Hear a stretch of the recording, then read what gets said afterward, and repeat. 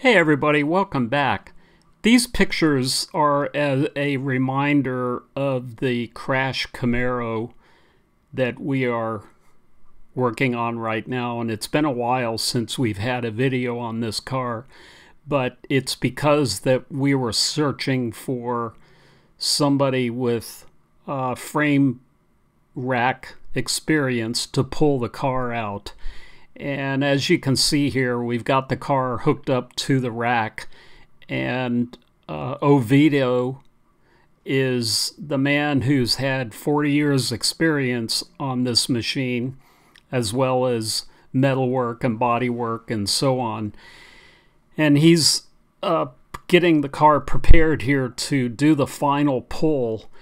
Now, I had gotten there a little bit too late to show the initial pull, but as you can see here, compared to the previous videos on this car, you can see that a lot of it's been pulled out already, as evidenced by where the steering wheel is there.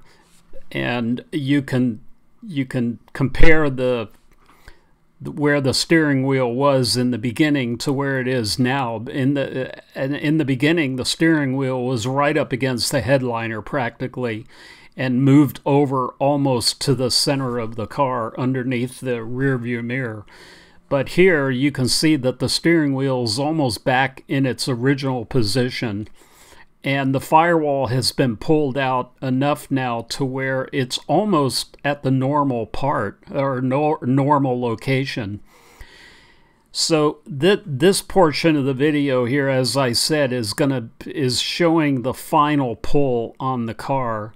And as you can see here, he's getting the machine all set up here to do the final pull. And I'm gonna let the video run here for a minute and let it speak for itself.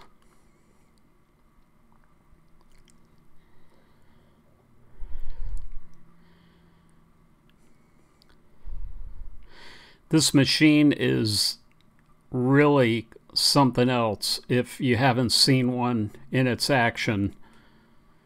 But he's got that giant hook and chains hooked up in the specific spots, mainly where the car was initially hit.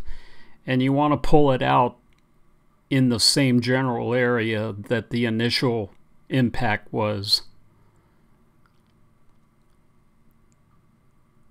So as you can see here, it's very slowly pulling, and you can almost see everything straighten up.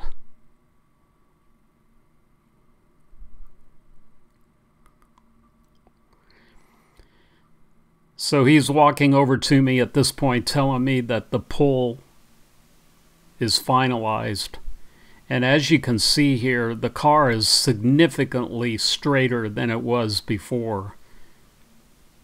And again, you can see in the previous videos how badly damaged the car was.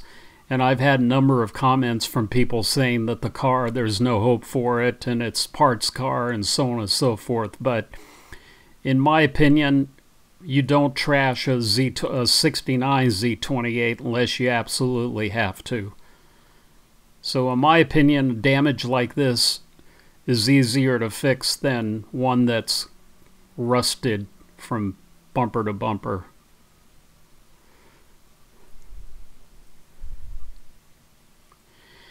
In a minute here, Oviedo is going to do a walk around the car with me and explain each step of the process that he is going to perform in removing and replacing some of these panels. So I'll let him talk at this point. Okay, in this area, we're gonna remove the lower firewall and dashboard, And the upper cowl, or lower cowl. Upper cowl. No, that's the this is the lower cowl. Lower cowl we're gonna repair. We're gonna line up the lower cowl, restore it in order to keep the The original tags. The trim tag, correct. Trim tags and the original VIN number we have on the upper corner. We want to keep this VIN number. Yes. And that VIN number. And we're gonna replace the firewall. We're gonna trim the firewall. Saving, right here at the seam. Right here at the seam, and saving this number and this number over here. And we're gonna remove. We're gonna clean up all this dry silicone and remove the dashboard and remove the lower firewall in order to repair the upper cowl, lower cowl. So we're going to straighten the upper cowl out so that we can retain the original VIN numbers. Yes. And the cowl tag. And the cowl tag, yes. Right. And we're gonna remove on the inside. So why don't you go around there and show me? Inside, we're gonna cut out. You want some light? Yeah. We're gonna cut out metal. Let's see over here. We're gonna cut out this metal, this spot welds over here. We're gonna cut out these spot welds over here to separate this panel away from the rear floor pan. And we're gonna cut out these welds all the way to here so we can remove the floor pan and remove it from here on the seams and clean it all out, saving the rocket panel mold, the rocket panel, yes, and left and right side rocket panels. And we're gonna remove all these areas. Yeah, we want to remove these seat brackets too, because I don't think we have new ones of those. Yes, seat brackets, we recover the seat brackets so we can reuse them. Yeah. Clean them all out, paint them, and reuse them. Yes. And we're gonna remove all the way to here, all the way up to the area where the panel joins together. Right. And saving this panel over here, the original panel, to trim this area over here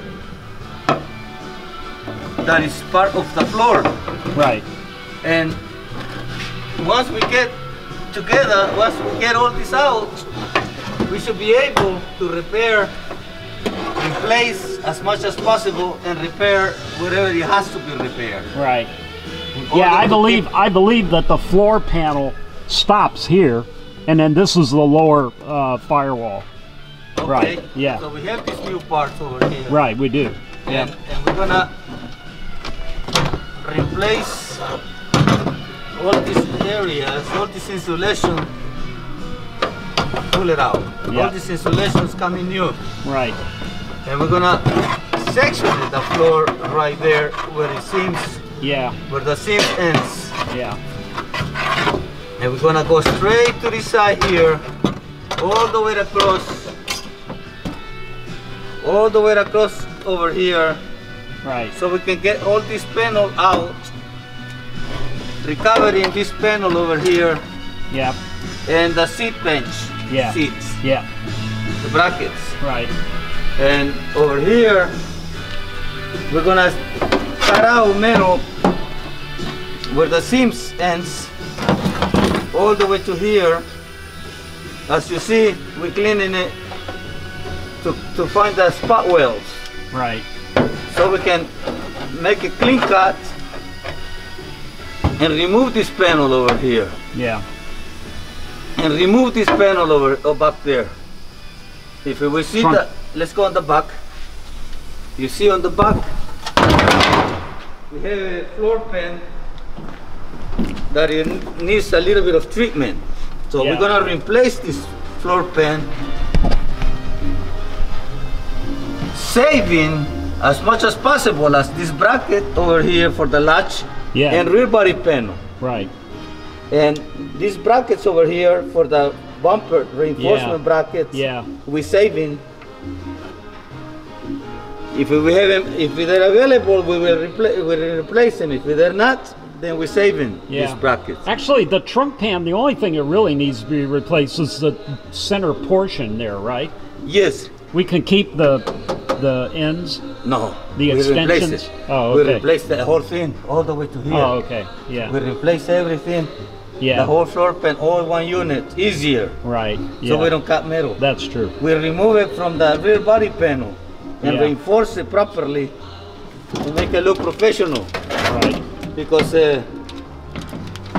when we do this type of work, this type of restoration, the car must look original. Exactly, yeah.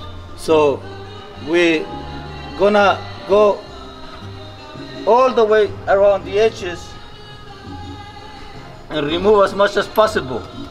Yeah. Remove and replace a whole new floor pan, rear floor pan. Right. And over here, we're gonna remove this weather strip and clean the channel all the way around to put a new weather strip at the end. Yeah, exactly. And the trunk, we're gonna remove it later on after we replace most of these panels to work on it. It's pretty much what we're gonna do for today. So then let's go to the driver's side.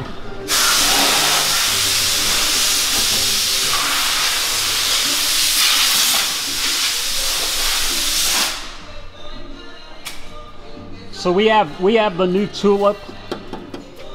Yes, we have a new pillar. Right. And a new, what do you call this? Tulip. New tulip. Yeah. Yes, and we're gonna remove. That's the seam. We're gonna remove the seams. We're gonna cut out metal, the spot welds, to recover this area and recover this area as much as possible. Yeah. In case we need it. Yeah. We'll replace it. We repair it. If we don't need it, then we just delete it. Yeah. Well, this one we definitely need. But we one, have a new one of these anyway. We have a new one. We put a new one. Yeah. If we don't have a new one, then we repair it. Yeah. No, we have all new unit, everything new parts. Yes, this is what we're gonna do today, and this is part of the project. And then, of course, this rocker panel obviously is going to be replaced. Now we do have new quarter panels as well, and at first I wanted to keep the original quarter panels, but I don't think these are any good. There's a lot of rust up underneath here. Yes. On both sides. To repair the housings, since we have the new 2 quarter panels, we replace the 2 new quarter panels. Yeah. And what I would like to do, what I would like to have it cut out is the rear glass anytime now, so we can have more room to go in it and more light. And I also need to have this glass cut out to work around it, around the channel. Yeah. And work around the car so we can move more freely when we cut out metal. Right. So now you wouldn't remove the quarter panels till after the floor is done, exactly, right? Yes. After we remove the quarter panels, after the rear floor pan is in it, and the cabin floor pan. Because you don't want the whole car to fall apart. No, we want to keep that reinforcement on the vehicle, right? So we can work on the outside, right? But for now, we're gonna cut out the rear body panel, rear floor pan. Yes. And part of these brackets that we point out. Yeah. Because we have to put a reinforcement on the back before we go back on the front. Yeah. So our goal for today is to clean out as much as possible in the trunk and cut out metal properly to remove the floor pan. Yeah. And we're gonna remove the gas tank. We need to remove the gas tank. I think the gas tank's already gone. It's in it, but okay. Gas tank. We will remove it. Okay. We will remove it to work more freely inside and out. Right. That's our goal. So then today you're gonna get what done today? We're gonna start drilling now metal on for the rear to remove the rear body panel, rear floor pan. Yeah. And then what about the main floor plan? Main floor plan, we'll do it after we finish the inside. Oh, real, so you'll cut this out and then put the new one in? Yes. And then go cut the then go in the front. Yes. I see. Because we want to keep the integrity of the body. That's right. Yeah. Original. Right. So right now we don't have serious damage on the outside, on the back of the car. That's why we're going to start building up the rear floor pan. Yeah. Good. So we can keep the integrity of the body. And then, as I mentioned before, we have the blue Z28 over here as a reference.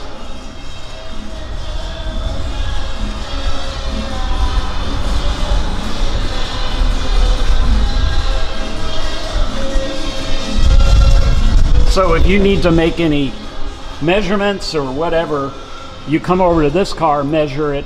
Yes, yes, we will. Yeah. Eventually, need to come in here and see the distance, to keep the distance on the structure and the height, the level, right, body level. Yeah. So the car will be properly rebuilt. Yeah. And make sure that it looks just like this side over here. Right. Original. Yeah, this is all original. I mean, this car has never been crashed or anything, so yes. all the panels are original. And that's our goal for today. We're going to start on the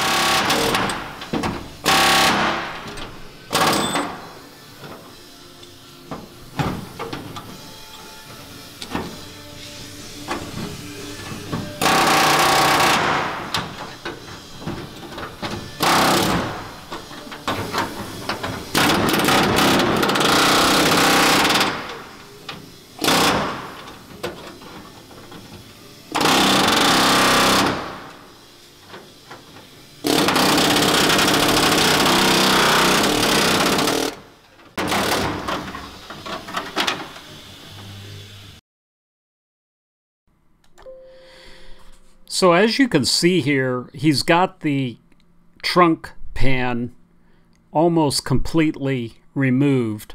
The only thing he has left to do are the outer edges where the welds, where some of the outer edge welds are, and spot welds.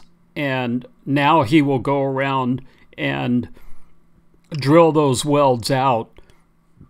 And then here's the brand new trunk pan panel. And the trunk pan panel is complete. It's got all the brackets and the bumper supports and everything there to replace the entire trunk pan. And as you can see here, he's got the welds ground out so that now he goes around and drills out all of those spot welds, and then he'll replace the trunk pan with those exact spot welds in the exact position that they were originally.